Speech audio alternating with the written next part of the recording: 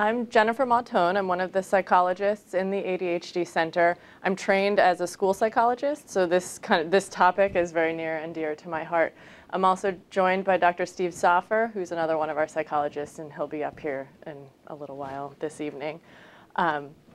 So tonight, we're going to be talking about the difficulties that kids with ADHD have in school in particular. We know that ADHD is a chronic disorder, and it does affect people from childhood all the way through adult years. So we're talking about our kids who have ADHD, but we want to be thinking about the long-term kind of impact as well. And that's something that as you develop your plans to support your kids in school, you do want to be thinking about also. It's not just about this teacher and this grade, but the long view for what you want for your children over time is important. So you have the handouts. You can see that we didn't want to get into a whole lot of detail around what ADHD is, but you have some information there that we want to remember. We're talking about a neurodevelopmental disability. So the front part of the brain here is involved in ADHD. This is also the part of the brain that's really involved in what we call executive functioning, time management, planning, organizational skills. We also see kids who have ADHD have trouble with shifting their attention from one thing to another. And one of the other big areas of difficulty is not just in behavioral control. We know that kids with ADHD can be very behaviorally impulsive, but we also know that there's emotion control difficulties for people who have ADHD. So those of you who see your kids get very frustrated when they're facing challenging tasks and they may fly off the handle very quickly, to some degree that may be partly because of ADHD's involvement in the situation, and we need to think about that. When we're talking about ADHD, there are 3 different types of ADHD that we want to think about, or 3 different presentations. The most common is the combined presentation. The second most common is what we call ADHD inattentive presentation, and that's the difficulties with focus, organization, concentration, follow through on tasks. And then the least common, and the one we actually see most often in our little guys and our preschool students, is the hyperactive impulsive presentation. So those are the kids who may be very active, they have trouble staying seated, they're on the go all the time. So again, backing up a little bit, the combined presentation, therefore, is sort of both of those things together when we think about inattention and hyperactivity. Elevated levels with respect to what we would expect for someone the same age and gender as your child, okay? When we think about each of those types of ADHD and how that plays out in the school environment, the kids who have the combined presentation often have difficulties with academics as well as with classroom behavior. So those kids, you may be hearing from teachers that your children are having trouble being disruptive in class, they're not remembering to raise their hand, as well as having trouble finishing work on time. They're among the last kids to finish tasks a lot of times. The kids who have the inattentive presentation are generally quieter in the classroom. They may be more of the daydreaming kinds of kids. They're having trouble finishing their work on time. They are struggling to maintain attention to instruction, so therefore they come home and they can't tell you what they learned in class. They don't know what happened from class to homework because they weren't paying attention. So those are things that are most common difficulties for kids who are inattentive. And I see several of you nodding, so I see that there's some experience in this area with your children. So then when we think about that and kind of what ADHD is and then how it plays out in the classroom, we have to really be considering the things that are more obvious. We see those direct effects, what we consider that. You're getting phone calls from teachers because your children are not performing at the level that the teachers would expect that they should, given their ability level. They may be having trouble getting along with other kids in the classroom. They may be having trouble getting along with adults in the building because they're having trouble following directions. Those are things we can see. They're more apparent. We can tell when a child isn't living up to their academic potential, for example. The indirect effects, though, that are really just as important and also things we need to consider when we're thinking about how to support kids with ADHD in school, are related to things that could happen at home that may then end up playing out and carrying over into the school environment, like when you may be having a hard time interacting with your kids. There may be difficult parent-child relationships because they're struggling with behavior at home. Then Kids are learning from you how to manage their behavior and emotions. If your behavior, or if your relationship, with your child gets to be a bit disrupted because of this challenging behavior, and then they start to learn that they are failing to meet adult expectations, that can carry over into the school environment. The piece about self-regulation that you see up there, though, is that kids, when we get frustrated with our kids, we may have a tendency to yell, to become emotional and angry ourselves.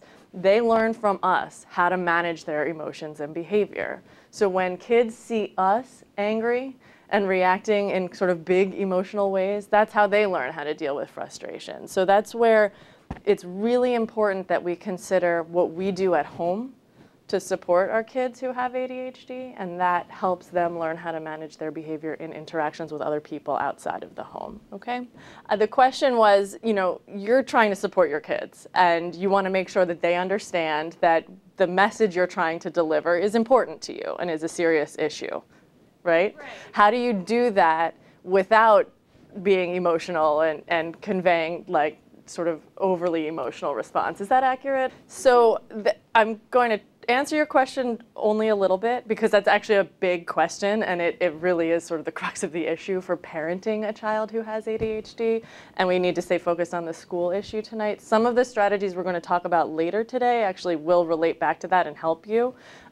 When we think about how we deliver a message, kids with ADHD a lot of times are hearing corrective feedback. You did not meet my expectation again, and here's how and why.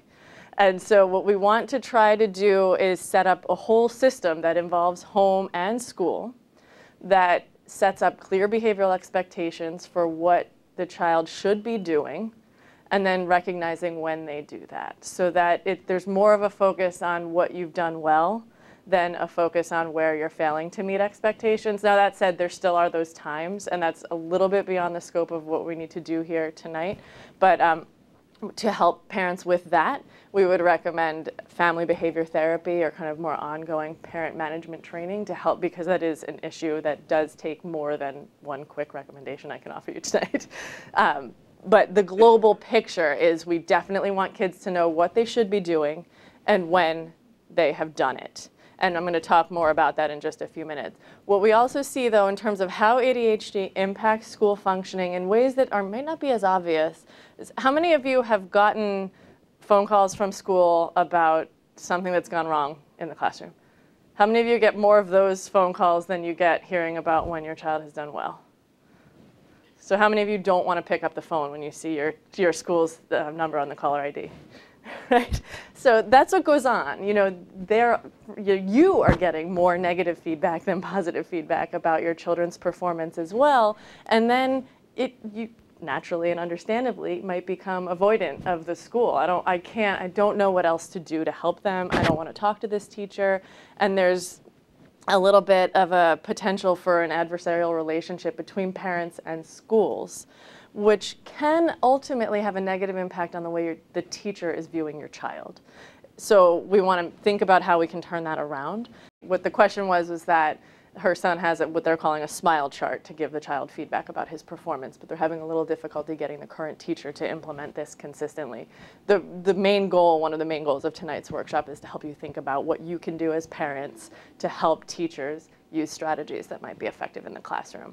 And also think about strategies you can use at home that can be helpful for your children academically. So what we know about school success is that when we as parents use effective strategies to support child behavior at home, we're setting our kids up to be successful in the classroom. They learn appropriate behavior at home. That translates to how they interact with people outside of your family.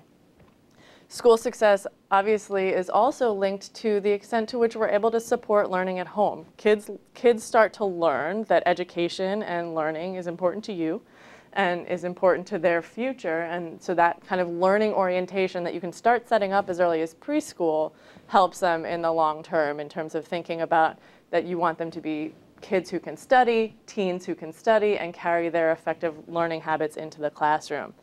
The other thing that's really important that we will talk about a lot today is the extent to which parents and teachers can work collaboratively. it can have a really strong impact on school success. Now, there are times when that can get challenging, not just when we might have a teacher who may be less responsive, but when we get into the high school years and you're talking about 6, 7 different teachers and kids who don't want you as involved because they're trying to become more independent. So there are you have to think about how you can set these things up in a way that's responsive to your developing teen and the fact that you still do want to be supportive of their education and in good contact with the school. We also want to be thinking about the importance of using the right strategies. That's what we consider evidence-based strategies, things that we know from research can be most effective for kids with ADHD, and we'll talk about a lot of them today. In the context of the right relationships, so it's really important that we have strong, positive relationships with our kids, and we are able to have a strong, positive relationship with the school. That's going to impact the extent to which the school is going to be more motivated and involved in working with your student as well. What we want to think about, and I kind of mentioned this earlier, is that we always want to be keeping the long view in mind. So where it says there, avoid creating long-term dependencies, we don't want to just be reducing expectations for our kids because they have a disability. We might need to reduce expectations to some degree to meet them where they are today, but you want to be thinking about what you can do to put strategies in place to help your kids build skills to become increasingly independent over time. An example I often use when I'm talking with parents about this is that if we simply give an inattentive child more time on a test without doing anything else, most of the time all we are doing is giving that child more time to be inattentive. So we need to think about what else we're putting in place to encourage task orientation and task completion. That's not to say that extended time isn't helpful. It's independent of anything else alone, it might not be all that your child needs to ultimately become independent. So the bottom line of everything I just said is really that we have children kind of in the middle of all of these systems. The family, the school, the health system, if you're working with a provider to address symptoms of ADHD. And the really important issue for you to always be thinking about is how do you get everyone working collaboratively and working on the same page? A lot of times we see families here for family behavior therapy, and it seems like the parents are putting in a lot of effort kind of working down one path, focusing on home, and the school is putting in a lot of effort to support the child or adolescent at school, and there's not a whole lot of interface between what's happening in both of those environments. And what that really does is result in a lot of duplicated effort. And nobody has extra time on their hands right now, so if we can be getting parents and teachers working together more collaboratively, we're not only sending consistent message to the child, which is really important, but you're also maximizing the use of the resources that you have to try and support your kids. And that can be sort of the most effective way of supporting children and adolescents as they're learning to deal with ADHD. So when we're thinking about collaborating with teachers, then how do we do that? How do we build that kind of alliance? We recommend that this is something you consider right from the start of every school year before there's an issue. Consider setting up a partnership with the teacher or teachers or a key person in school. Again, as your kids get older, it may be a guidance counselor or someone who kind of is serving as your child's champion or go-to person in the building. You want to be thinking about how you can let those people at school know that you're there, know that you understand that your child has different needs than other kids in the classroom, and know that you want to be an active supporter. So again, before there's an issue, before we start to recognize that kids are having trouble finishing their work on time, you already know because you have the history of educational difficulties. So you want to kind of come at it in a proactive way. We also want to make sure that we're listening to the teachers, though. Like we were hearing with the example that was just presented about the SMILE chart, the current teacher was saying, I don't have time to be doing an additional intervention to support one kid in my classroom. My response to that often is, I hear you, these teachers have a lot of kids and they all have individualized needs. However, I know that you're spending a lot of time supporting my child individually right now anyway. So if we can get a strategy that's effective in place, you're likely ultimately to see behavioral improvements over time and be able to spend less time focusing on my child. That's the goal. You may be asking them to do a little bit more right now with the end point of helping your child function in the classroom in a way that looks the same as other kids or closer to what other kids are able to do. So if you kind of take it that way, in that approach, yes, I'm asking you to do more now with the goal of reducing the burden later, and try and pull them in that way, and recognize that you've been dealing with ADHD at home too. And what has worked for you? You put in a lot of time and energy parenting children who have ADHD and then teenagers who have ADHD. They need a lot of extra support.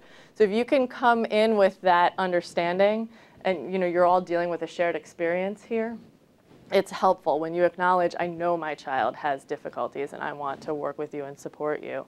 Anything you can do to affirm what the teacher is doing. We're going to talk about some ways to shape appropriate child behavior. We're going to talk a lot about giving positive reinforcement or praise. It works for teachers too. Okay, so think about everything I'm going to tell you in the next few minutes. Think about how you can maybe use it to let the teachers know you recognize what they're doing and you appreciate their positive efforts to support your child. And then think about, what have they done before? A lot of time, we're going to talk about what basically is equivalent to what we heard as the smile chart, sticker chart, point system. There are a lot of times where I've seen those things work, and then I've also seen places where they're problematic, and we're going to talk about some targeted areas where you're going to want to think about ways to strengthen those systems. But you want to hear, if you're coming in and you're suggesting a whole bunch of changes to what the teacher is doing, you want to hear what they've tried, recognize that they're trying, and then try and problem solve around where can we maybe make this easier for you to use and more effective.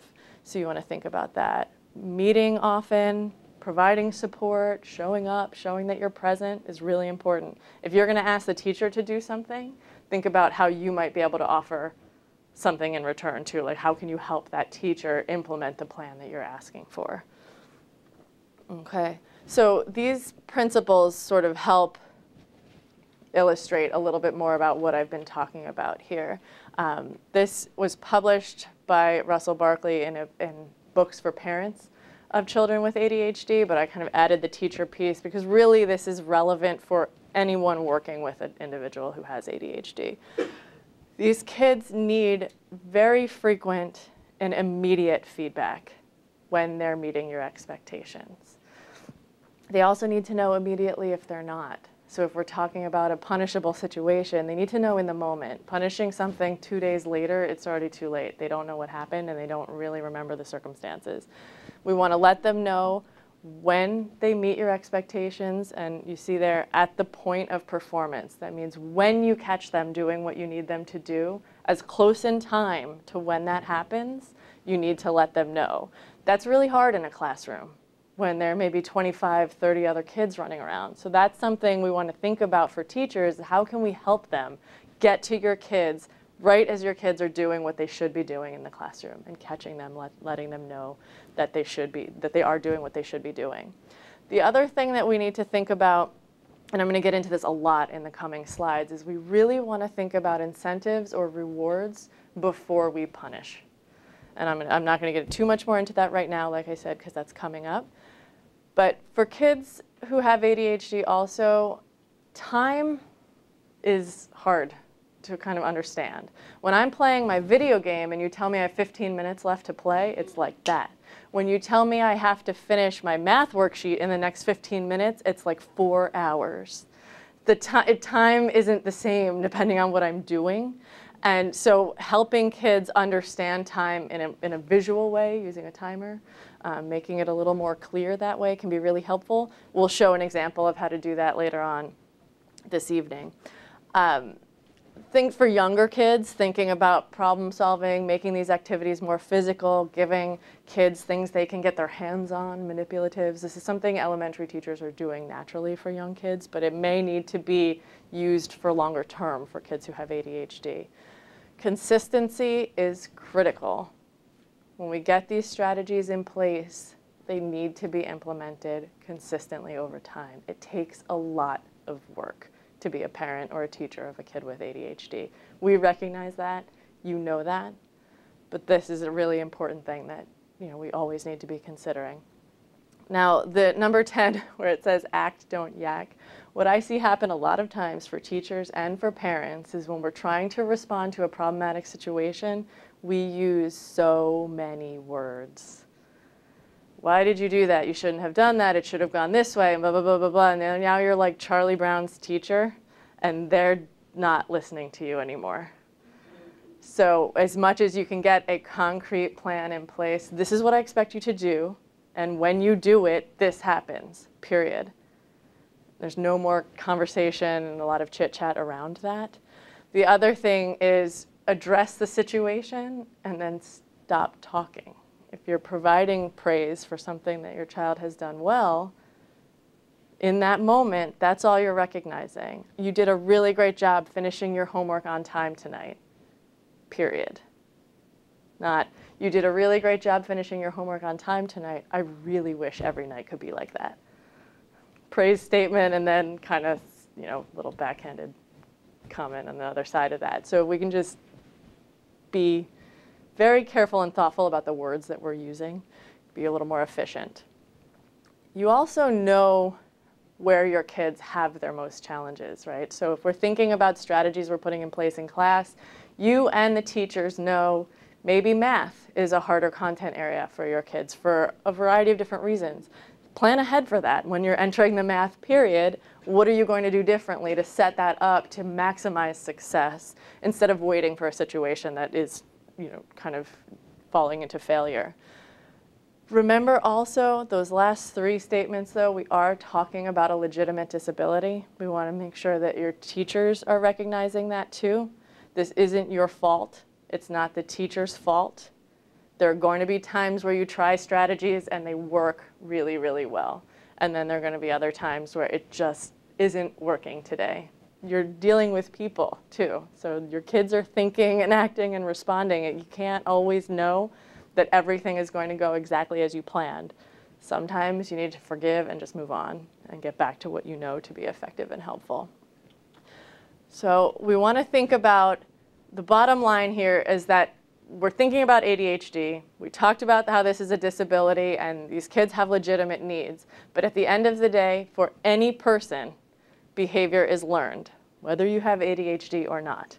The chances of those behaviors continuing over time largely depend on what happens before the behavior, which we call antecedents, what is going on in the environment to sort of set the stage for the behavior situation, and also the consequences, what happens after the behavior. When I say consequences, I don't just mean if you do that, there will be consequences. That's usually a negative thing. But consequences can be anything that occur after the behavior occurs. A reward is a consequence. That can set the stage for the behavior to happen again in the future, for example. So we want to think about the ABCs of behavior when we're trying to develop plans to support our kids, or to try to change teacher behavior to get your teachers to get involved in the plans that you're trying to implement also.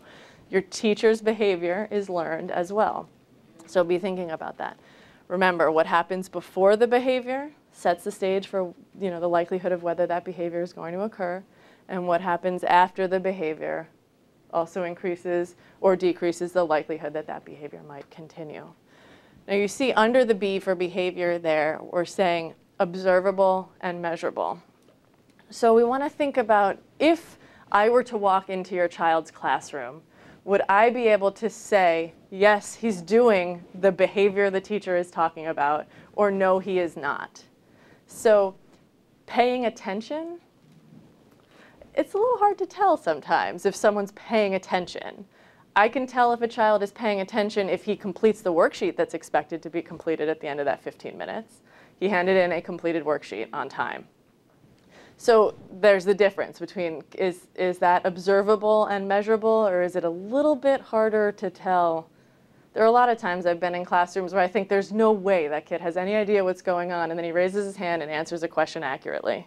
So my observation of what that child was doing was different than what actually was happening. So what we want to see is, does he answer questions accurately? Is he remembering to raise his hand when he needs to speak? Things like that are observable and measurable behaviors. Now, on the flip side of things, the consequence side, like I said, there are two different ways of looking at consequences. There's the punishment. If you do that, there will be consequences. And there's reinforcement. The difference here is that reinforcement increases the chances that a behavior will happen again. Punishment decreases the behavior. Sometimes we inadvertently reinforce things we're trying to punish.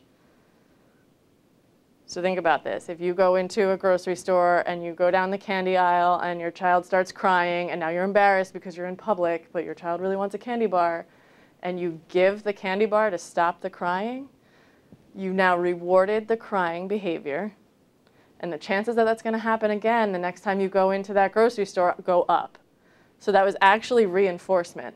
Sometimes when we think we're punishing, we might be actually providing reinforcement. So you want to think about that. Make sure you're looking at the circumstances. Just always remember, when you're trying to use reinforcement or punishment, reinforcement results in learning. When we're using this to support good behavior management and we're reinforcing appropriate behavior, we're teaching a skill. We're teaching our kids what they should be doing to meet our expectations. If we punish all the time and just say, don't call out in class, don't call out in class. If you call out in class, you're going to get sent to the principal's office. That might stop the calling out, but it's not actually teaching them what they should be doing instead. And actually, disruptive kids who end up getting sent to the principal's office more often than not are getting out of doing something they don't want to do. So really, we've rewarded them. So you have to be thinking about what was your end game in using that consequence, but also what was your child up to or kind of getting involved in the situation that resulted in the consequence you used? Why were they engaging in that behavior to begin with? That might affect how you think about the consequences that you use, okay? Attention is a really powerful consequence for kids with ADHD and for kids in general. But a lot of times for kids with ADHD, this is where they end up. They are getting involved in a lot of not okay behavior, calling out in class, being disruptive, failing to finish work on time. And that's when the teacher's all over them and actually giving them a whole lot of attention. And then when they're finally working quietly and they're getting their work done, the teacher's moved on to another student and is not paying attention to the one who's typically disruptive. So what we're doing is paying a whole lot of attention to not okay behavior and not paying attention when they're behaving well. That's teaching that if I need the teacher, I need to be disruptive, and then she comes over to me. Instead, if we can pay attention to the okay behavior and ignore the stuff that's inappropriate, they start to learn, if I want my parents' attention or my teacher's attention, I need to be doing what they expect me to do, and that's when they pay attention to me. It's kind of hard to get teachers to buy into this sometimes, because if your kids are engaging in disruptive behavior, they feel like they can't ignore it because it's disrupting everyone else. I understand that, I really do. But at the same time, it's not actually going to be necessarily the most effective way of supporting your kids in the classroom and reducing the problematic behavior. So we'll talk about some other ways that we can make a really concrete strategy for getting this in place, an opportunity for kids to get more attention. The goal is, if your kids are in this kind of situation right now, the pie chart where there's more not okay behavior than okay behavior in class or at home, what we need to do is start paying more attention to the okay behavior, even if you have to work really hard to find it. And what you want is then crowding out some of the mild not okay behavior. More time engaging in okay or appropriate behavior means they have less time to be failing to meet adult expectations. It's really hard for a kid to be doing both things at the same time. Either they are meeting your expectations or they're not. When you can get more okay behavior left there, then there's less time that might be sort of the higher end behaviors that you need to punish. If we're talking about inappropriate language, you know, kind of physical aggression, those kind of things that get left over. Safety issues, property destruction issues, I'm not recommending that that's something you'd be ignoring. That's sort of the high end, not okay behavior that gets left. We talked a lot about the importance of using attention and reinforcement to increase the rates of appropriate behavior, right? So you can do that with verbal praise and just specifically letting them know when you catch them doing the right thing. I really like how you came to the table as soon as I told you it was time for homework, right? Telling them exactly what they did when they did it. But the reality is, for kids with ADHD, just verbal praise often is not enough. It's not a powerful enough reinforcer to make it kind of worthwhile for them. Homework is really hard. I've just spent all day trying to behave in school, and now I have to get through more work. It's like a marathon, and I am exhausted. And so praise for coming to the table, yes, I like that, but it's not powerful enough to get me to do something that's really hard for me to do. So what we find is if we use something like a token system, it's an opportunity for more concrete reinforcement that can really help sort of up the ante to encourage your kids to do things that are hard for them to do.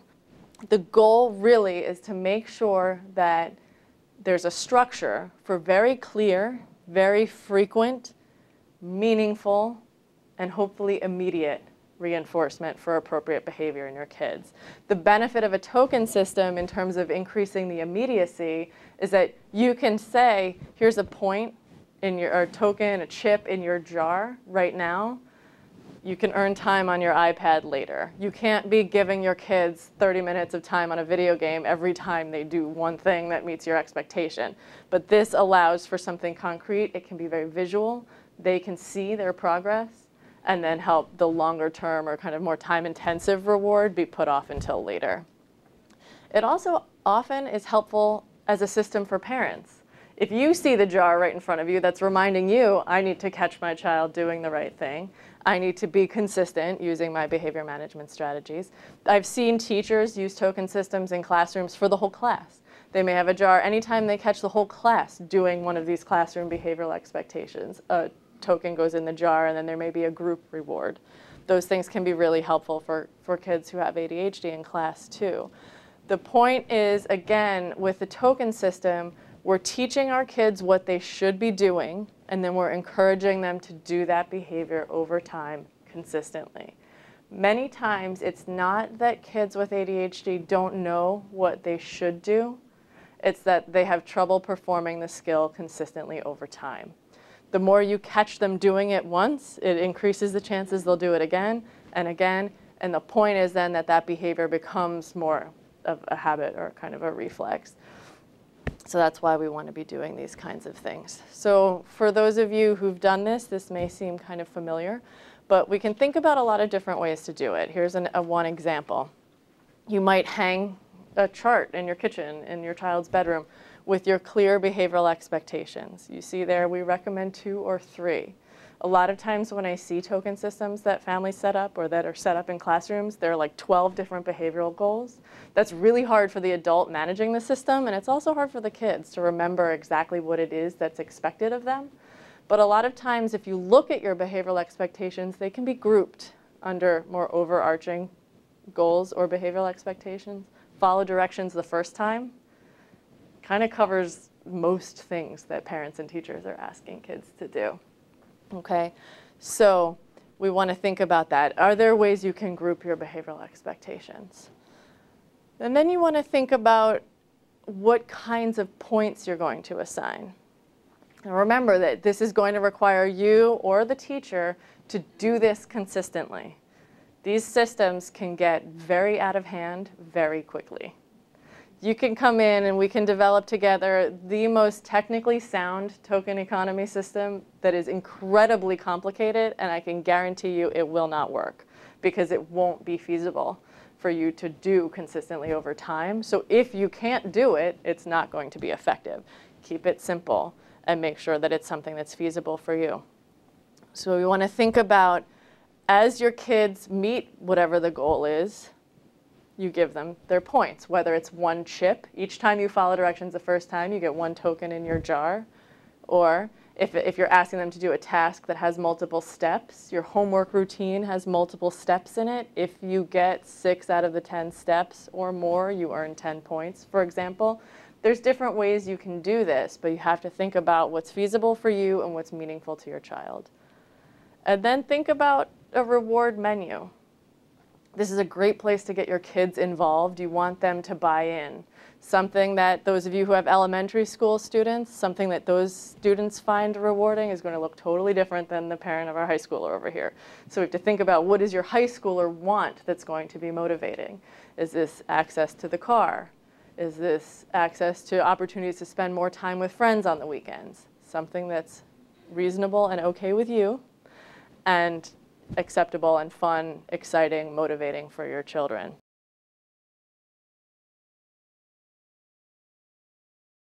There are certainly ways that you can modify it. You know, your teens might not want a jar with marbles sitting on the kitchen counter, for example, but you know, when you do X, then you can have the car this weekend. When you do this, then you can, you know, spend more time with your friends. So there are certainly ways you can modify so the principles are the same. There are things, you know, maybe you're keeping track of points earned. They have apps, you know, that are on your phone that might not be as visible, especially if there are other kids in your house and your teenager's feeling a little bit embarrassed about it or whatever. So you have to be considering where your kids are coming from and what's feasible for you. But at the end of the day, the principles are the same when you consider when you do whatever the behavioral expectation is, then you get X. And you know, to the extent that you can make it concrete and clear, yes, it can work for older kids as well. As they get older, it's going to be even more important that you get them involved in it too, though, so that they feel ownership and they can tell you when you've kind of reached the limit of their comfort with what you're trying to do. So if you think about that. The other thing we can do with older students too is to get them start thinking about how they can reinforce themselves. So when I finish this report that I have to do for a class, then I can do something. And you may need to help them learn finishing this report for class is really long. I need to learn how to break that thing down. When I write my introductory pages or page, then I can take a break and spend a little bit of time on my computer or texting with my friends or looking on Facebook. And when they kind of learn how to monitor themselves, that can be a really good way to help them increase their ownership of what's happening, increase their awareness of how ADHD is affecting their lives. So for those of you who have young kids, they need even more kind of external coaching and support. Older kids still need coaches, but your role starts to look a little bit different because you want them to be taking ownership and taking the lead on a lot of these things. And then the bottom part there is thinking about, when do the kids have access to rewards? When are they getting to sort of cash in the points that they've earned? It's not necessarily going to be every, 10 minutes or multiple times a day. It might have to be, in the evening after you finished your homework can be your reward time. For older kids, you can let it go even longer. Younger kids are probably going to need cash-in opportunities almost daily. Older kids can delay their gratification a little bit longer and kind of say, okay, what did I do over the course of this week? What can my sort of reward options look like on the weekend? Okay, so now I'm going to actually pass this over to Dr. Soffer, and he's going to speak with us about homeschool notes or daily report cards. This is our sort of terminology for what you were describing as your smile chart from earlier. So I'm going to go through two strategies. One is using something called a daily report card or a homeschool note, and the other is working on homework strategies. Why we cover homework strategies, I'm not sure, because everybody, parents and kids alike, love homework. So the strategy is really to increase the amount of homework. That's a joke. You're allowed to laugh. It's okay. If you don't laugh, I just keep telling them. Traditionally, notes home from the teacher are kind of like the phone calls that Dr. Mautone was mentioning earlier, right? You saw the note, or your child comes over and says, "Mommy, Miss Smith sent a note home today," and you can kind of feel inside the, oh, not a note. So we want to, this strategy of using a daily report card or a homeschool note is taking that same approach, if you will, but trying to use it in a way that meets the principles or meets the goals. Increasing communication to build a better collaborative relationship, putting in place the principles of identifying goals for the child to perform each day, as well as increasing the use and regularity of positive reinforcement. So we want to kind of take that same setup, but use it in an effective behavioral, from an effective behavioral standpoint. So the purpose of daily report cards or homeschool notes is to improve homeschool communication. That's a key component of any sort of collaborative relationship, whether it's between in this case, between a teacher and a parent or a teacher and a student. Allow parents to monitor on a daily basis. So that is the consistency that Jen mentioned as one of those 14 principles of giving feedback consistently, immediately, on a regular basis. And that's that next point. And then really using it as a motivational tool. So instead of that note home causing angst and anxiety, the note home is a regular occurrence, and it's really in place even if the child simply just met their goals. They didn't do anything spectacular. They didn't necessarily have a great day. They had a good day. They did what they were expected to do, and we want to put a technique in place to recognize that, because that's often the things that start to fly under the radar, if you will. So developing a daily report card is the first thing we want to do is think about goals. We want to think about specific things that indicate what the child should do. What is the goal, or what are the goals that we want the child to perform? We want to indicate how we're going to rate the goals. You mentioned before, like a smiley face system. If they did it, they get a smiley face. If they didn't do it, I imagine there's lack of smiley face or frowny face. We often want to structure these in a system that gives chances for incremental performance. So if you kind of did it, we want to recognize that. Or if you did it okay, we want to recognize that. You may not have done a great job, but boy, there was an effort there, and maybe you made it halfway, and that's better than not doing it at all.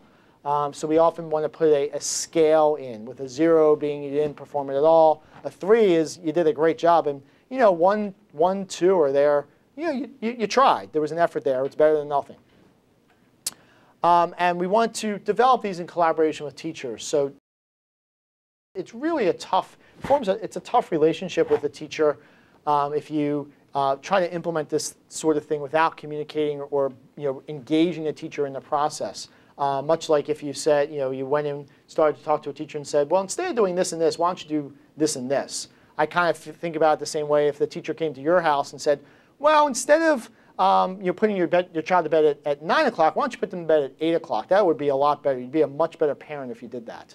I don't think many of us as parents would we may appreciate where the teacher's heart is, but not necessarily the method of the delivery or what they're trying to do. So we want to make sure that we are working collaboratively with the teacher to put something like this in place and build it with them, not just for them. We also want to make sure the goals are appropriate. And I mentioned on the prior slide, we want to think about these in terms of what should the child do? What is the goal? And their goals are not supposed to be absence of behavior necessarily or don't things, but really what are the sorts of things that we would want the child to do. When we want to teach a new skill or teach a new behavior, we want to use a reinforcement-based approach, which means that we want to phrase the goal behavior in a manner that it can be rewarded.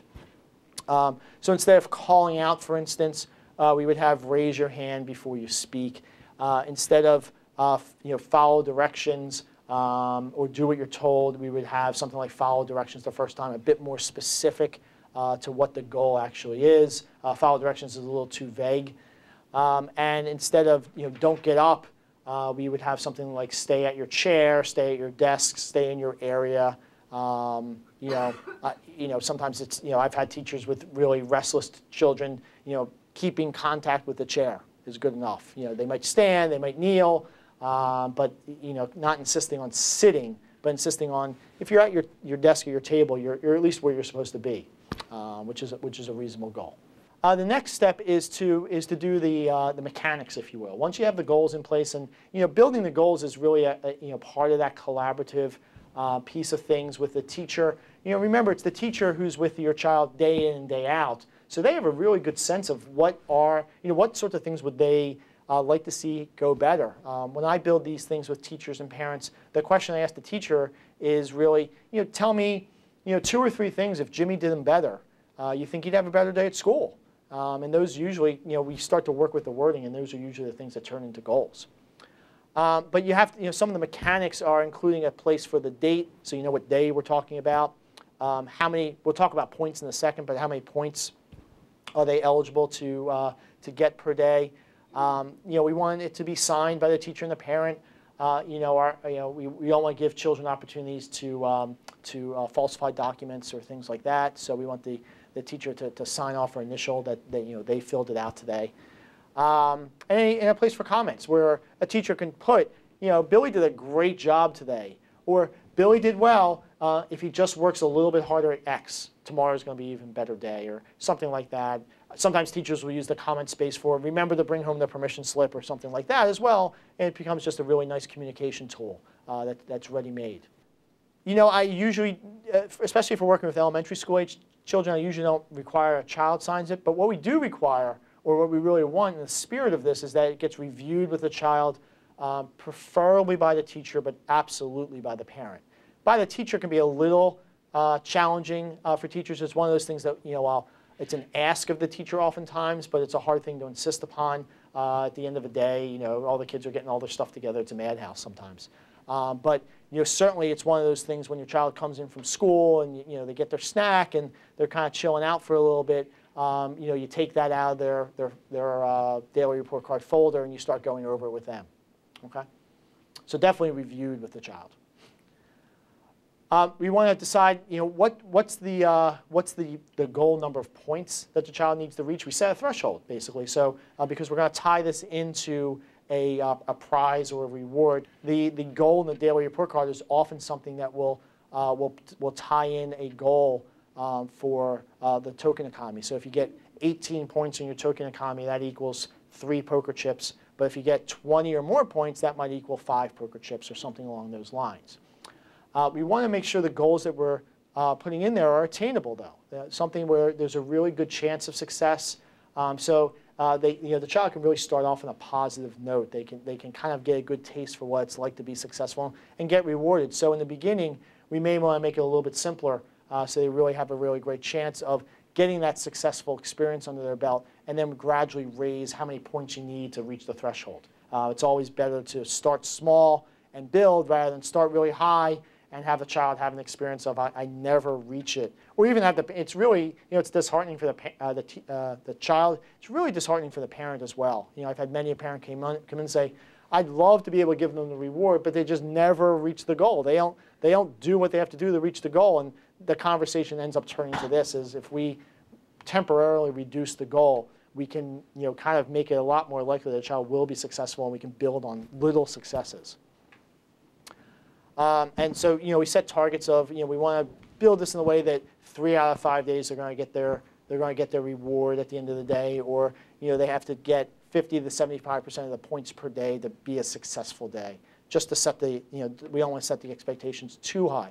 We're setting expectations, and we're setting very clear expectations, but we don't want to make them in a way that's going to be really too hard for the child to get. So we already talked about working with the teacher to develop the note. We also want to work with the teacher on how this is going to be communicated. We want to make sure it's a clear message coming from the parent on how this is working and from the teacher, so the child really has a really good idea of what's going on. This is definitely a scalable intervention or a scalable approach for a high school student. I think the keys to keep in mind is that whatever the mechanism, the specific mechanism is, that you want to keep the principles in mind for what you're trying to do. So what you're trying to do is to increase communication between yourselves as parents, a student, and the people at school, see what's going on every day. You're trying to get a joint sense of what the goals are. What are things that if you did these things better, you would be more successful? And you're trying to provide some external motivation because there is not sufficient internal motivation to make tough things happen, like do your homework or bring home your books or whatever, or pay attention in class or get your classwork done. There are different ways to do this at the high school level. Certainly you can have a high schooler have something that they take to each teacher at the end of each class, although I find that often isn't that acceptable. Even if a child is accepting of their diagnosis and accepting of their needing help, it can be potentially quite embarrassing to go do that. It also might be really hard to do on a daily basis to get that kind of feedback. So an end of the week summary, if you will. Oftentimes what we try to do is we try to enlist somebody, whether it's a particular teacher, a coach, or a guidance counselor to play a mentor role, to kind of play the central conduit for information to share between parents in school and the student in school. Who can collect from each teacher at the end of a week specific things like what % of the classwork was finished, what % of the homework was turned in, what were the scores on tests or quizzes. You can also do these sorts of things through PowerSchool nowadays as well, or whatever, if your school has some kind of online checking system. So there's ways to put the principles in place while also trying to be sensitive to your child's needs. In the end, it's also probably very necessary for your child to have a degree of acceptance of what their challenges are and why they have those challenges, which is not an easy conversation either. We talked about the token economy. That's where we identified the home-based rewards, so we want to be really clear up front. If you get this number of points, Billy, this is what you can earn. You get extra video game time, or you get 5 bonus tokens, or whatever it might be that turn into something special. It would be great if we can provide school-based rewards, so simple things like stickers, or I've had parents send in to school to keep with the teacher like a special snack, and the child, if they get X number of points, they get the snack at the end of the day to eat on the school bus or something along those lines. Nothing with peanuts or things like that, of course. And then, we want to be open to monitoring this and modifying it. So if the child's reaching their goals really easily, we want to make it a little tougher. If they've mastered a goal, which is great, that's the whole point, we want to add a new goal. So we're always open to changing the nuts and bolts of our strategy, but always keeping the structure of it in place, if you will. So the gentleman already kind of asked about, you knew this was coming because you have the handouts in front of you, about how to work with this with older students. There's a couple things, certainly we want to involve the child or the teen in the development of this from day one. Oftentimes we'll even call these things contracts with our older kids, so that it feels a little bit less like a report card or something like that, but it's more like this is my contract with everybody, and you feel a little bit older and you're a little bit more involved in it, because if we build a contract, I should be part of building that, and I've agreed to it. We also sometimes add a self-monitoring component to it, so the child may monitor how great of a job did I do finishing my assignments today, or staying focused on the teacher, or did I answer at least 2 questions today, or raise my hand at least 2 times to demonstrate engagement. So we can have that component as well, and the teacher rates the same things, and if they match each other, not only does she get the points for meeting the goal, but he also gets the points for matching what the teacher says.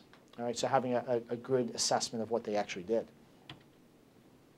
So this is an example of of a daily report card, and you can see there's different levels of the behavior, and it's based on percentages of the time that they demonstrate the target behavior.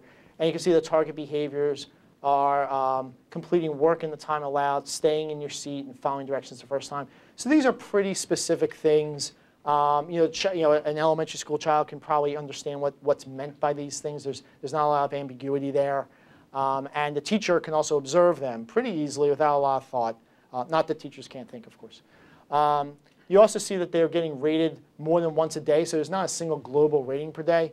For some kids, we also can break this down even more to different subjects, so they could get rated 4 times a day. The more, in some ways, the more the merrier, if you will, because it's a more of a fine-tuned assessment of what's going on throughout the day. So you can have a rough beginning, but then really recover and get reinforced more for doing that, rather than you kind of blew the day within the first couple hours. That doesn't really sit too well. You are trying to have a balancing act here, because you are asking the teacher to provide a higher level of information about your child on a daily basis than she does for the other kids potentially. Having a system like this makes it pretty feasible for them to do that. If you start to ask for lots of comments or lots of specific notes, that's where it starts to get a little unwieldy for teachers, and you run the risk of disengagement. In a situation like that, I would typically advise the parent to maybe send them a follow-up email about that specific incident, just to find out about it. In the end, you're focused on that goal. So all the specifics may not be as relevant as the goal. So if he didn't keep his hands to himself that day, Billy, tell me what happened. Tomorrow, remember, your goal is to keep your hands to yourself, and we just stay really goal-focused and not really get bogged down on what happened on any one particular day. Okay? That wasn't completely satisfactory. But we do want to move forward. It's important just to keep moving forward. If you get bogged down in one particular incident, it really can you start to lose the sense of what you're trying to do, of being encouraging. And you do just want to forgive a mistake as much as we can and move on. The goal would be to, what percent of their classwork did they finish? Because zoning, daydreaming, paying attention are very hard things to rate because they're very hard to observe.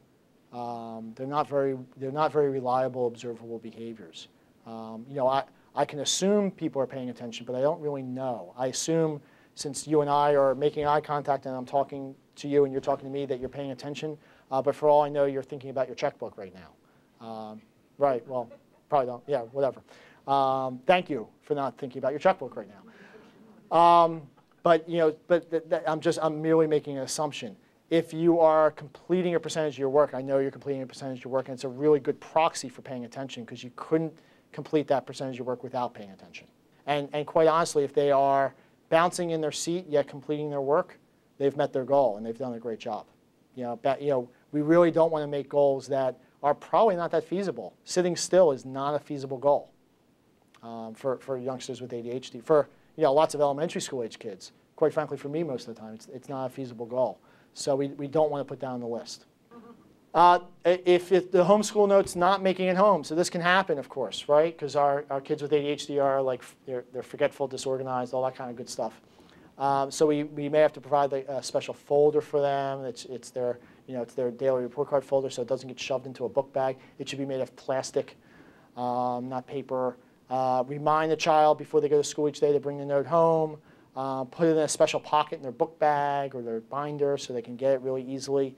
Remember, ask for it. A lot of times parents will say, well, if they ain't give it to me, I ain't rewarding it. Your child has if they have ADHD, they have a really hard time following those sorts of routines. So prompt them, ask them for it. And if they bring it home, if you're having a hard time, just bringing the note home is worth a reward. That's worth tokens right there. I mean, it seems a little silly, but if it's not happening, then the best way to make it happen is to reward it, so it does happen. If you're not seeing any change, if nothing's really happening, that usually means that one of the things that may mean is that they really aren't quite at the point where they're reaching your threshold to earn the reward. So we have to start to lower the threshold temporarily a little bit so they can earn the reward. We also have to look at the goals. It may not be a realistic goal. You may have, in that slide of the example, you may not have the percentages set up the right way. So you might have to lower some of the percentages of how much they have to complete to get a point or 2 points or whatever it might be. And making sure that the things that you're asking them to do just simply aren't too difficult. Sometimes, for all the thoughtfulness we try to put into this, we sometimes come up with things that really aren't that realistic. Are there competing things with your goal behavior? So, for instance, if they're not completing their seat work, is it because they get a lot of attention from their next door neighbor at the desk for saying things, making funny drawings, things like that? And that's way more rewarding than anything you're going to offer to them. So therefore, it's a competing reinforcer, and you really have to eliminate that, not the child, of course, but eliminate the competing reinforcer because they are both going after the same thing, and you have to make one stronger than the other. Is the reward truly motivating? Sometimes we come up with things that we think are motivating, but they really don't matter that much to our child. So engaging the youngster in, is video game time really what they might be after? What really drives them? It might be coming home and playing Yahtzee with mom when they get home off the school bus. If kids actually know what that game is, of course. But something like that, things that we don't think are that obvious, really might be quite rewarding. And then we also want to make sure that we're providing really ample feedback.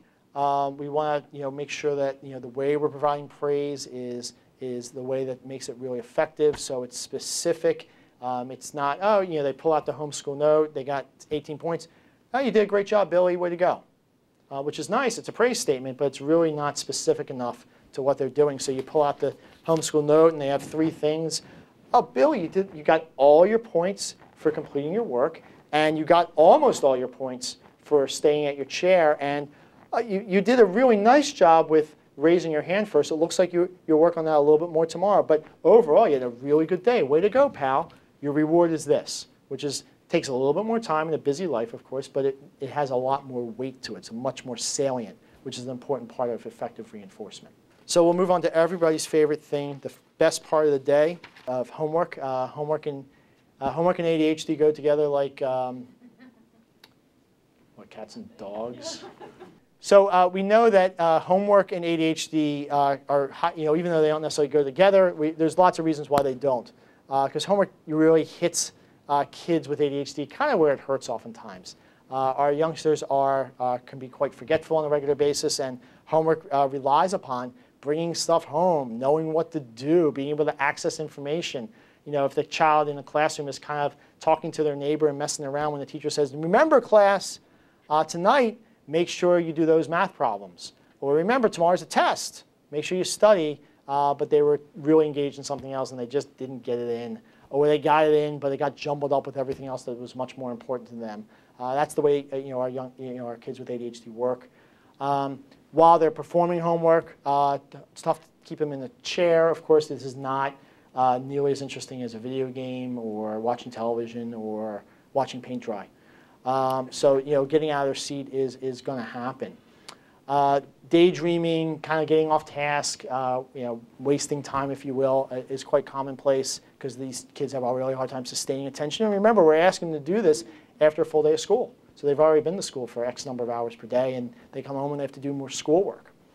There's a lot of task avoidance, a lot of procrastination, a lot of whining, complaining, reasons why they don't have to do homework. I've had some very eloquent speeches given to parents about why they can't do homework, and it's a great time to have philosophical debates about the value of homework. And then just plain not following directions, so not doing what they're told, which can then lead to some of what Jen was alluding to earlier. It can lead to a lot of conflict, because parents feel an awful lot of pressure for their youngster to get homework done. If your child doesn't get their homework done, there's something wrong going on, and the teacher will see it, and that means I'm a bad parent, and all these different pressures, and my kid's not going to do well in school, and all these things that we attach to homework that may be somewhat true, but aren't nearly as true as we tend to think that they are. So homework's a great target behavior because it's automatically, it's natural, it's already built in family-school collaboration. It is literally schoolwork that's coming from school to home to be done. So it provides a parent a really good indication of what's being done in school, what's going on today. If they're doing 2-digit multiplications, that's a good clue that today in class we worked on 2-digit multiplications. It involves the parent-child relationship, so you're kind of forced to work together with your child if you're doing homework. So if we target homework, if we make it go a little bit better, we can hopefully reduce some of the conflict. When we talk to parents about this, they will tell you a majority during the school year of the conflict they have with their youngster is around homework. So if we can really target that, we can really get a nice win on reducing conflict, which can help us gain some traction with other things. And it's a really nice way to shape relationships. If you're communicating with a teacher about homework, it's as I said, it's already there. You're not creating a bridge. The bridge is already there. So we think about homework strategies breaking down into really 2 components. One are the antecedent-based strategies, and I've heard a couple people use the word antecedent, which is great. Well done. You were here a month ago, right? So good. That stuck for a month. Nice job. So we do some upfront things with homework, like we negotiate a homework time limit. The key words are negotiate and limit. So we want to establish that there's going to be a homework time limit, and we want to negotiate this with our child and with our teacher, our child's teacher. We don't want to just implement that ourselves by saying, well, I have decreed that you will only spend a half hour on homework. But you do want to say, you know what, Mrs. Smith, I've been observing Billy do homework, and after about a half hour, he's just spent, and we just start yelling at each other, and it doesn't go very well. I was really hoping that, would it be okay if after a half hour, if he's just in the tank, I'll just write a note, would that be okay, or something like that. And when teachers, I've found when teachers hear the story of what happens in homework, it touches them. I mean, they're human beings, so they don't want the child to be miserable, generally. And then we work on the what, when, and where of homework. What do you actually have to do? If you have an assignment book, it makes it a lot easier, especially if it's monitored by the parent and teacher. Homework has a specific purpose, so if a child's really good at math and they just kind of get it, maybe there can be a reduction of how much math homework they have to do. So they can spend more time doing things that don't quite come as easily. The when, trying to have a consistent time when the child does homework. So not just whenever it's going to happen, but having a set scheduled homework time. So it's predictable and you can count on it as best as you can with after-school activities. For children that take medication, it's really important that they do their homework as much as you possibly can when the medication's still in their system. It's still kind of being effective. Otherwise, you're fighting an uphill battle and you're not taking advantage of that medicine you're paying for. And then the where. So the where should be someplace that balances reducing some distractions, but you don't need a soundproof booth necessarily, and can have adequate monitoring. So the child's bedroom, while it may reduce some distractions, is really, for many parents, is a really hard place to monitor what's going on because they go up there, they close the door, and you don't know what's going on until they emerge, if they emerge. And so you want to have a place where you can regularly kind of stop by and see how it's going, observe, give some positive feedback. Wow, look how much you've gotten done, things like that. So it's not just this, they go up to the factory and they get it done and they come back when they're done. So those are the antecedents of homework. The other piece is we actually use an intervention called homework goal setting. The idea is to set the parent up as a homework monitor or a homework supervisor, not a teacher. Some parents are teachers. I guess some teachers are parents, but most parents are not teachers. They weren't trained to be teachers. Teachers are trained professionals. They do their job for a good reason. If you're not a teacher, you shouldn't be in a teacher role on a regular basis. So we want our parents to be supervisors. We want them to be managers, but not necessarily know all that they have to know to actually do the homework itself. We want to break homework down into little bits, subunits of work. Makes it much more manageable. And we want to focus on breaking things down to work within the child's attention span, not trying to stretch their attention span to fit what we want them to do. We want to work on efficiency. Homework does not have to be all accurate to be okay. It has to be okay. It has to show that your child has some demonstrated knowledge of the skill. And in fact, if they can't do it very well, that's a sign of something. That might mean that they really didn't understand the lesson today and they're struggling with it, and you want the teacher to know that. You don't want to fake the teacher out by saying, well, we worked on it for an hour and my kid really gets it now, and they go to school and they don't really get it, but boy, they got the homework done. And if the teacher sees the homework come back all correct, their assumption is, Billy got it. All right, we can move on. If it comes back half done or mostly incorrect, hopefully what the teacher will get is, Billy's kind of struggling with this. Maybe I have to spend a couple more minutes with him making sure he gets it before we move on. So, tough time with homework is a good communication tool. So goal setting is a process where we work with the parent and the child to work on a series of steps where they can collaborate to establish realistic goals, evaluate the performance on a very consistent basis, and provide a really high rate of positive reinforcement. That's a real key. So it really is a strategy where it combines some good antecedents as well as heavy doses of positive reinforcement that are coming very frequently. And to carry this out, we use a goal-setting tool. And this is our goal-setting tool, and what you'll see is that we have a component where we work with the child. The parent works with the child to establish the goal, the number of items completed, how many they're going to get correct, how they rate after they did it, how did they do, and did they reach two different goals: their completion goal, and they get points based on that, and their correctness goal, and they get points based on that. Because if you did all your homework but it's all wrong, well, that should be some benefit to you. Because at least you tried. Maybe you didn't quite get it, but you did put the effort out. We want to reinforce the effort. And then they get points, and the points can be built into their token economy, or it can just be a simple stand on its own system where if you get X number of points by the time homework's done, you are eligible for bonus video game time, or you and dad get to play Madden football together, or you go out back and kick a soccer ball with somebody, something like that. If your monitoring rate is high enough, frequently enough, you're really focusing on catching them being good. Okay? And it's a little bit of twist in one's thinking, because as parents, we are oriented, as adults, quite frankly, we are oriented to respond to things we don't like. We are not naturally inclined to notice and respond to things that we like or that are simply okay. So we have to retrain ourselves to go by on a highly frequent basis, and every time we see decent homework behavior, the pencil is touching the paper, that we say, you're doing some homework, okay? And that's enough. And if we do that on a highly frequent basis, it starts to build on itself. You catch them being good instead of catching them being bad. But we're naturally inclined to do that. The very nature of your question, which is a very appropriate question, by the way, I'm not being critical, but that's the question that you get asked all the time is, that all sounds great, but what if they're screwing up? What do I do then? And there's an answer for that, but the very nature of asking that means that we're not focusing enough on what are they doing, what are we doing when they're doing okay.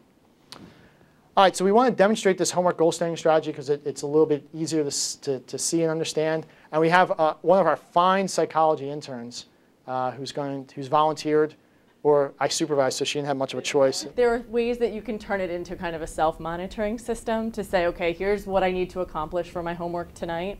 If I get to this completion goal, this accuracy goal, then I will allow myself this reward, or I'm going to let mom or dad know that this is my goal, and I'm going to try and handle it a little bit more independently than an elementary school student might.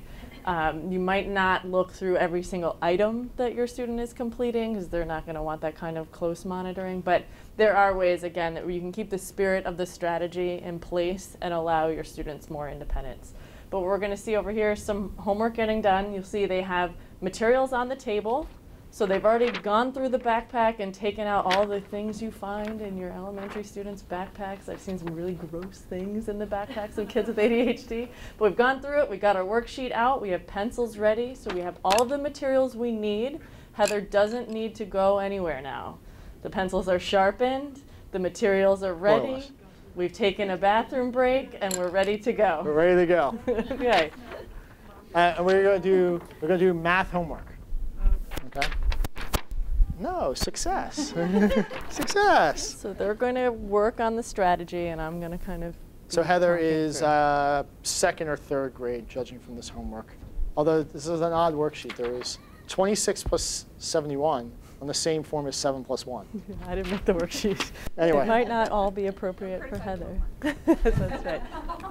Not in front of your children, especially, right? What was the teacher thinking? Exactly. We'll keep the comments about the teacher in our heads. So I have a homework goal setting worksheet, which is the very same thing that was just up on the screen. And Heather and I are going to do some math homework. Okay? All right, Heather, you just finished your reading. Now we're going to do your math. Okay, sweetie? So it looks like you have this. Looks like you have adding. You're doing adding problems. Great. So let's see. It looks like there are 20 problems on this. And I know you really know your math really well, but let's see. And so the first thing I'm thinking is, how much time do I really think Heather can work on a math worksheet without kind of getting off task, inattentive, before she starts to crash?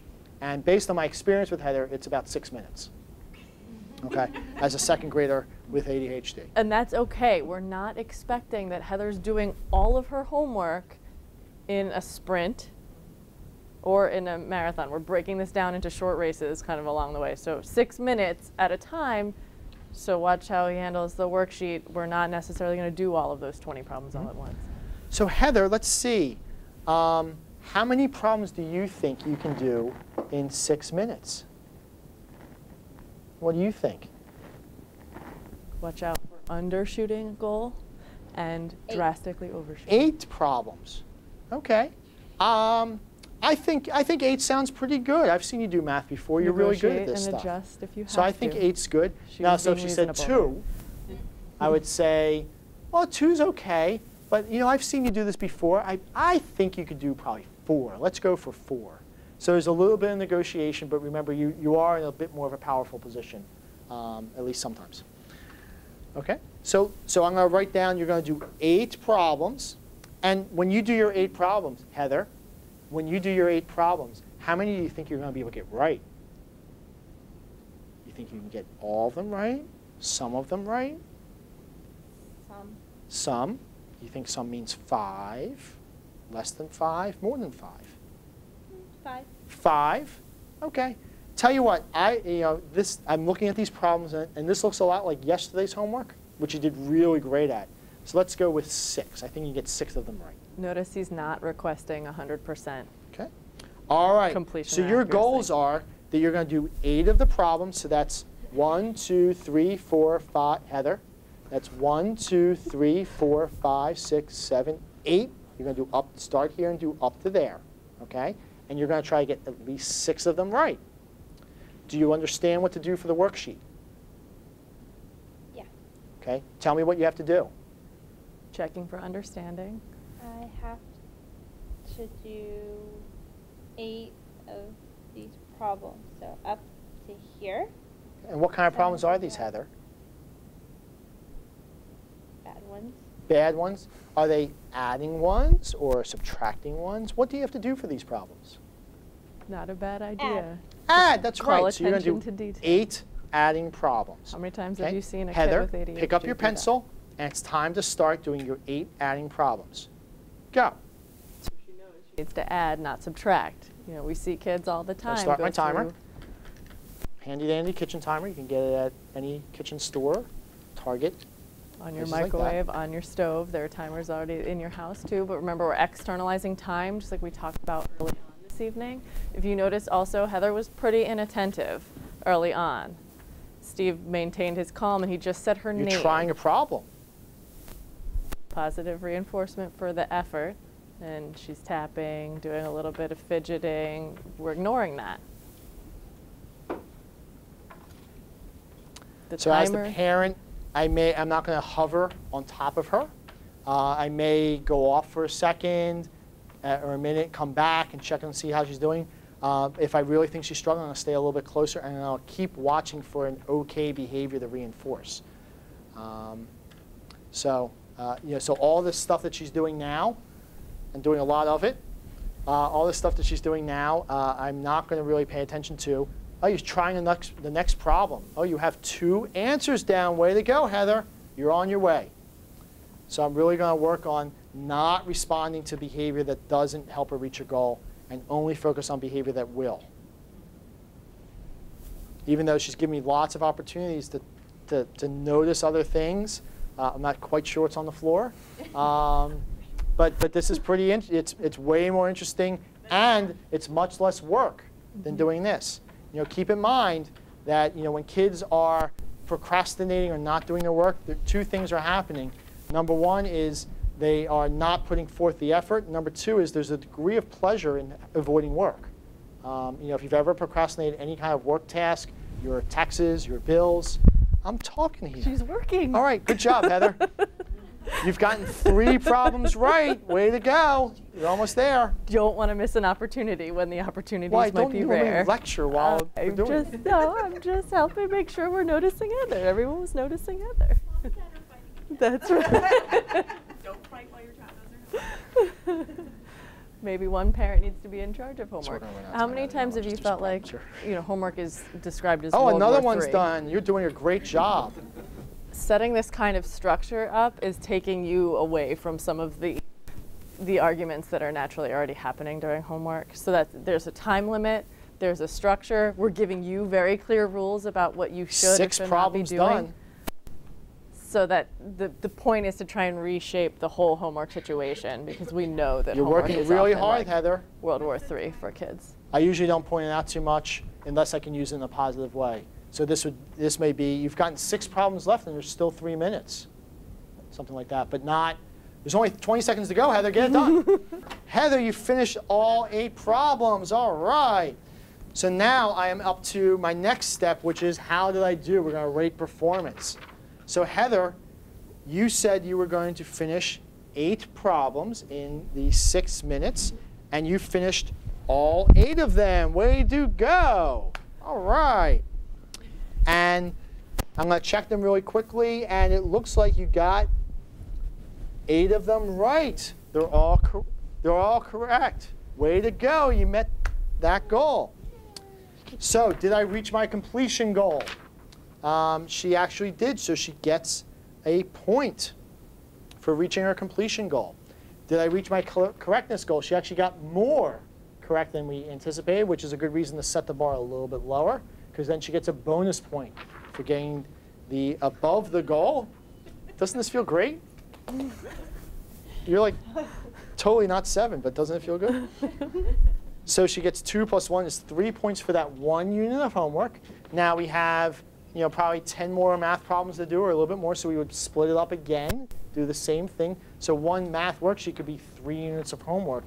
And by breaking this down this way, we are actually tripling, quadrupling the amount of reinforcement that we can give for having her work in little tiny units at a time. And it did feel good, right?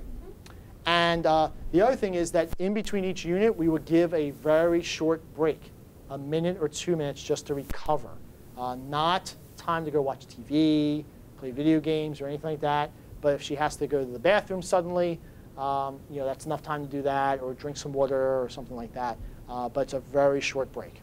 Okay? And sometimes just that period of review and going over points is sufficient as a break, because now I get to stop. I'm not working right now. I'm watching and interacting with my parent, and I'm getting some good positive reinforcement, and I'm kind of pausing on the active work. So that's where, for some kids, just using that break and continuing without letting them get up from the table suits you better. Yeah. So you have to know your kids too. It's like once they get up from the table, it doesn't matter how long you said the break is, sometimes they're gone. So think about, is coming back to the table too difficult? Then try and, if you can, hold off on letting them get up.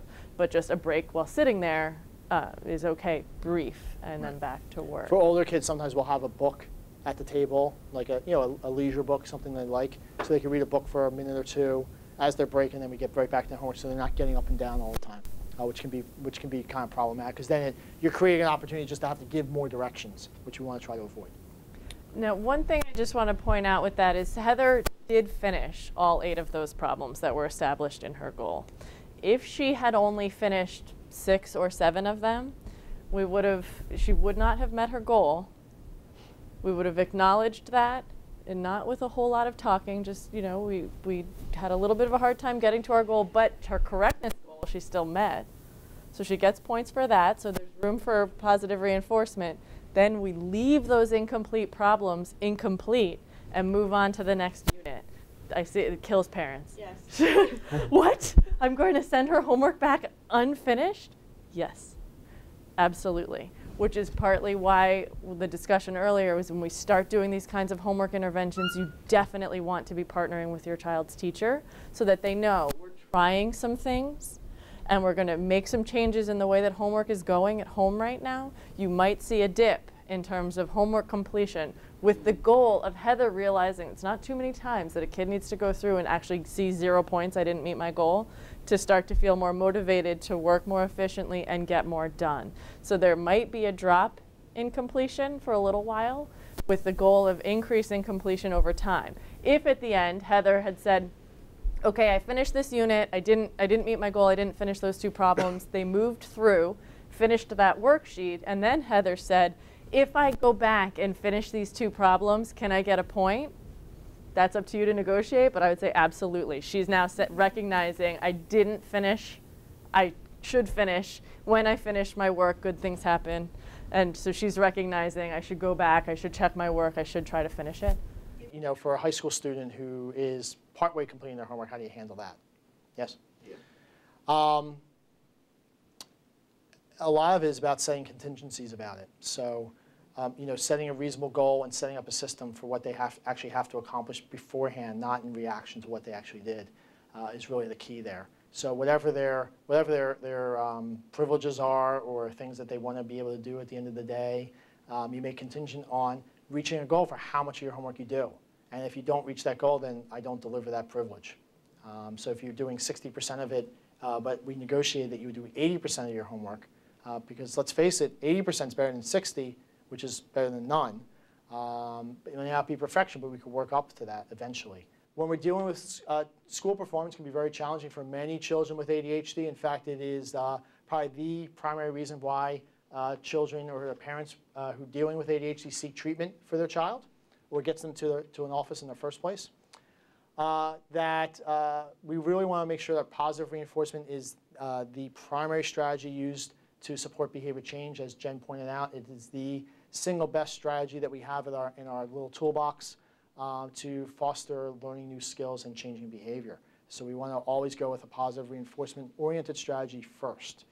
We are not trying to use punishment as the hammer, if you will, to get better school performance.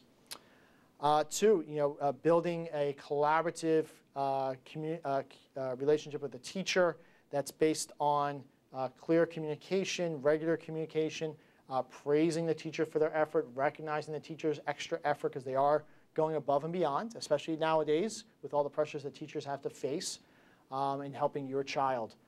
So, engaging them in the plan, engaging them in the feedback, giving them feedback, showing them appreciation, a little bit of, rewarding the teacher, sending in, the occasional gift card or thank you card or something like that goes a long way.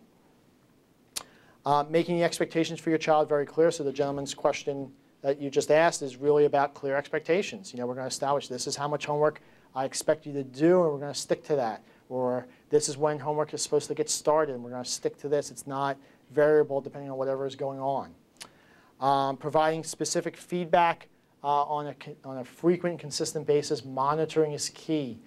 You don't want to be on top of your child in the sense that you're always criticizing what they're doing, but you do want to communicate it with them regularly and giving them lots of feedback. And if you can make it okay or positive feedback, all the better. But you want to make it really frequent and consistent, and you want to stay on top of things. And consider using any form of a daily report card. In any form you can make it, whether it's simply logging on to PowerSchool together and looking at things and rewarding based on, there's no zeros today. Great job. You get to use your cell phone, or you get bonus time on the Xbox, or whatever it might be, or the daily report cards that we showed you today. And last, we always want, as much as we possibly can, to give our feedback, give our reinforcement at the point of performance. So it's saying something that's going to happen later on, or giving feedback about something that happened 8 hours ago just doesn't really get us very far. But as much as we can use things at the point of performance, the better off that we are, and the more behavioral change that we'll foster. Okay. All right, so that is I think that's our presentation. But please, any questions that you have? So the question was, can symptoms related to ADHD be specific to a particular academic content area, or is it seen across the board? Now, when we're talking about homework in particular, we can see kids with ADHD have more difficulty in certain academic content areas than others. But if we were making a diagnosis and we were looking fully at that child in terms of performance in school, if you're telling me that we're seeing a child who's only struggling and only showing behavioral difficulties during one particular period of the day, and then during one particular content area of homework, I would be more inclined to think we may have a learning problem, a learning disability. So when we're looking broadly at making the diagnosis, ADHD symptoms need to be shown across environments, so home and school, across different periods of the day, different academic content areas. So, we would want to look at that carefully before we made a specific determination about that particular child. That said, for certain kids with ADHD, they can have ADHD and a learning disability. So it's possible that, yes, you do see symptoms of ADHD sort of, turned up the volume when they're working on certain academic content areas, because they also have learning problems in that area. So it's a hard question to answer without more kind of diagnostic information. So that the emphasis is not the timer. It's not a race against the clock, and it is a bit of a subtle thing. We're really emphasizing how many items can you get right. That the time is really to place a little bit more structure around it, so it's not this open-ended task. So when they're going to, kind of giving a guide. It's more of a time guideline, quite frankly, than a time limit. If you think, if a parent, takes this home and they experience it and they try it out and they say, well, at the time just freaked them out. There's certainly, as an interventionist, that there's certain things I'll let go of, and that would be one of them. And say, listen, if that seems to be interfering with the whole thing, but everything else seemed to click, we'll get rid of the time. We'll just keep it in your head. But the idea, it's a time guideline, really, not so much a time limit, if you will. It's really just there to place some structure around it. And when you think about the time guideline that you're choosing, you want to make sure you're allowing a reasonable amount of time for the child to get done what you're asking them to do, so that it's not feeling like, oh my gosh, I have to race to this thing that's unattainable for me, but really, I have plenty of time to do what I need to do. I'm just more aware now what 5 minutes, 10 minutes equals. The other thing I see sometimes for kids with timers is it becomes another distraction if it's sitting on the table. It was not the case when Heather was giving us our example. She was inattentive with other things, but sometimes kids will just stare at the timer and then they're not looking at their work. So maybe relocating the timer is important. So these things need to be tweaked a little bit as you learn how your kids respond to the different kinds of strategies that we use. The last thing to emphasize with that is really that the time is also there for you to have a good understanding of what should you expect. After you've observed your child, how long can they really stay focused on homework, and that's your time guideline. It's that and that should guide how many problems you're going to choose or how many items they're going to do, because you're trying to stay within their attention span, not to stretch their attention span to fit something that doesn't fit. Right, and so earlier I presented some methods of trying to build a positive relationship from the start, which it sounds like you did try to do, but we're still having challenges with getting a teacher on board with the strategies. The reality is you're all going to encounter at least one teacher that is harder to partner with over the course of your kids' education. I'm glad to hear that it is the first time in your case. I really do hope it's the last, but it might not be. And so I'm sure other parents in the room can really relate to this. When you get to a teacher that might be more challenging to partner with, there might come a time where it really serves you well to find someone else in the school building, like the school psychologist, the guidance counselor, last year's teacher who really bought into the strategy and found it very helpful. These people can kind of help grease the wheels for you a little bit to get the teacher more engaged and more involved. At other times, there are people like us who make phone calls to teachers to try to advocate for your family and for your child and really help emphasize the importance of using strategies that are effective. So there really are times when it's very, very difficult for a parent to do all of that partnering work themselves. And if you feel like you need to get some support within the building or externally, there might come a time when that is necessary. And then you want to provide some affirmation of the teacher that I really appreciate the feedback I got. Exactly, and it really is when... Even though it hurts to do so. Yeah. Exactly. Catch the teacher being good, just like you're working on catching your kids being good, and sometimes it is really hard to do that. Right. You're your children's best advocates when you're working with the school environments, and sometimes it is a question of starting in the spring, the year before, in terms of building a good, positive relationship with the teacher you have next year. If you've been in a group of first graders recently, but certain bodily habits tend to be quite humorous. So there's a certain degree of age appropriateness that simply you're not going to get rid of, and you will have to ignore it and tolerate it. That being said, if that's a behavior that you'd like to reduce, the single best thing you can do is to find an alternative behavior and reinforce the heck out of it. So using nice words, using appropriate words, things like that, and then catching it when it happens. So focus on what he is doing. The other thing is when you have other kids in your house, if your younger son isn't doing it, he's a good model. Catch him demonstrating the behavior that you want your other son to use. So you're doing a really good job using kind words. Don't say anything to your other child. Not like, why can't you be more like your brother? But just notice the sibling. You're doing a really nice job using kind words. And then the other son sees, oh, I get attention when I'm doing what he's doing. So then as soon as he does it, you're all over that. You did a really good job using kind words right now. It starts to get to the point where this positive reinforcement, the praise stuff, you're getting on the right track when you start to feel like you're being totally hokey.